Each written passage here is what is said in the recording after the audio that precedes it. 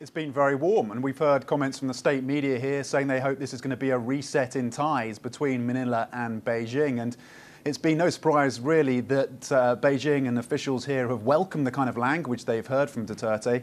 He, in a speech to Filipinos here in Beijing yesterday, said that he didn't want to see any more intervention from the US, that he didn't want to see any more military ties with the US, any more military exercises with the US. And he has said that China really is the only hope economically for the Philippines. That's what he said. He also talked about the South China Sea issue, saying that that was going to be put on the back seat in his conversation, his one-on-one with President Xi Jinping. So those words certainly welcomed here. A word of caution from, of course, Washington's envoy to Manila, saying that this warming of ties shouldn't be a zero-sum game. But of course, Duterte is looking for the economic dividend in all of this, and that is a top priority for him. All right, well, what are the implications of this closer Beijing-Manila ties for the region?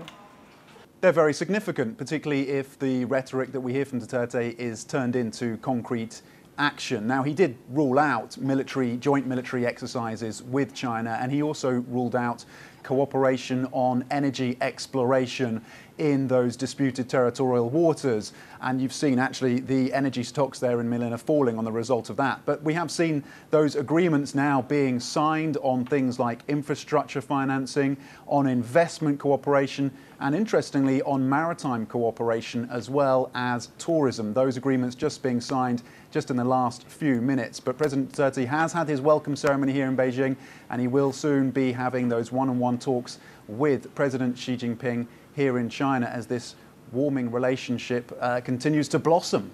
All right, so those deals have been signed. You actually heard about it, at least. We're expecting like something like 25. About how many have been signed and sealed?